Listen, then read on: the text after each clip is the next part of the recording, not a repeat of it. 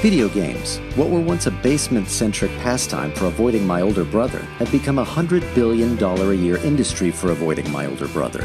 But while gaming has evolved from its humble origins, one thing hasn't.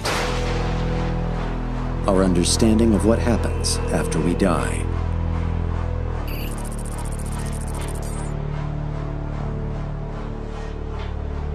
A video game is like an imperfect replica of real life.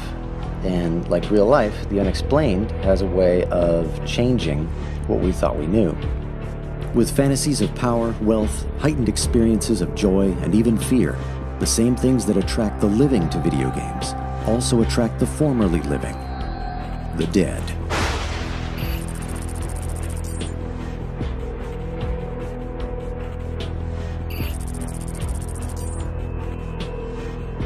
We launched DEADSTREAM in 1994 after a disturbing experience that I had had playing Duke Nukem 2. So our team used to have to track down these events from stories online, but after a while, people started contacting us, asking for help. So now it pretty much always starts with a voicemail. This player asked me to group up because they need this rat fur, this quest item. At first, I thought it was a prank. They couldn't share the quest with me. They wouldn't stop messaging me. And I couldn't report them or block them because their name was totally blank.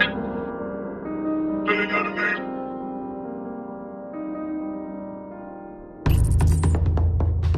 The details our witness provided were consistent with other hauntings or spirit activity that we've encountered. Honestly, our success rate is so high that I'm always surprised to learn there are ghosts left in the world. We record all the video and audio from the game and run it through EVP filters, spectrographic analysis, cyclic redundancy check. We check frames per second, graphics card temperature, and fan activity to see if there's any sudden spikes. Plus we have cameras all over the room in case there's any paranormal activity occurring outside of the game, which is rare, but it has happened.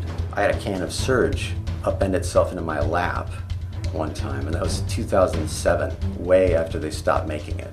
The witness who contacted us gave us a starting point, but was too scared to provide any other details. I'm still scared, so... We can use his inventory to figure out where he was at the time of the encounter. Oldest trick in the book. Yeah, the ghost book. 5x5. Confirmed. Light him up. The inventory led us somewhere near the Twilight Highlands in World of Warcraft's Kaz Modan. Should be the place, but it's all clear. I got no activity on thermal imaging. The mouse heat map's cold as a grave. Fuck. Looks like a dead end. Let's play the same route back, see if we missed anything. Pulling aside the fabric of reality and venturing beyond that dark cleft isn't as glamorous as it sounds. Paranormal entities don't experience time the same way that we do. I died when I was a kid, so technically I don't experience normal time either. Legally, I'm still dead. It's on my driver's license. But as we were about to call it a night, the flight map changed. Was that you? Negative. I haven't touched the keyboard in hours. We're completely off the map. Through the looking glass. Let's see where this rabbit hole goes.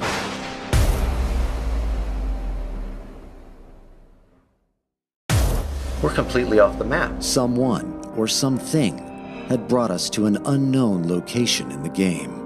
This is a lot like the area our witness described. There, the tree line, where no-name player first made contact. That's the tree line, where the no-name player first made contact. We had found the tree line, where the no-name player first made contact with our witness. We had no choice but to watch and to wait.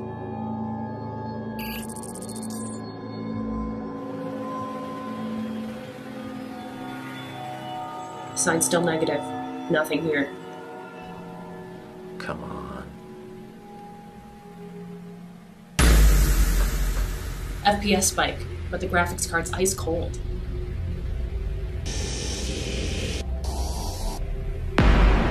Looking for group.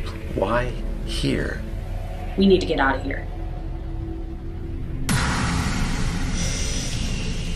Wait. I think I understand. Cross-index the QA tester employee logs from 2003 with death certificates from the same time period in the same city. I need a name, Casey, now. Got it. Try Jason. Jason. His name was Jason. We're here to help you. There are no more abyssal rat dander drops. You died before you completed an early quest that never made it to the finished game. It's time to go, Jason. You can be at peace now. Let it go, Jason. Find your way home. Jason, delete your account. It's over. Jason, go!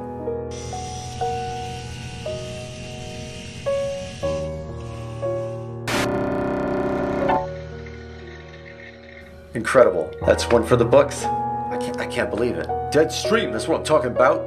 Stories like Jason's don't always have a happy ending, but this is why we do what we do. And if we could say anything to all the restless, misunderstood spirits still out there, it'd be that we mean you no harm, and we're here to help. I have a gift, and I'm gonna use it to tell dead people to get out of our video games.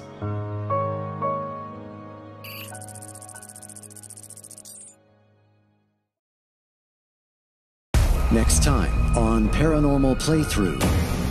I don't know if I can do this anymore. Kind of gotten over a lot of my emotions. Anger was the first to go.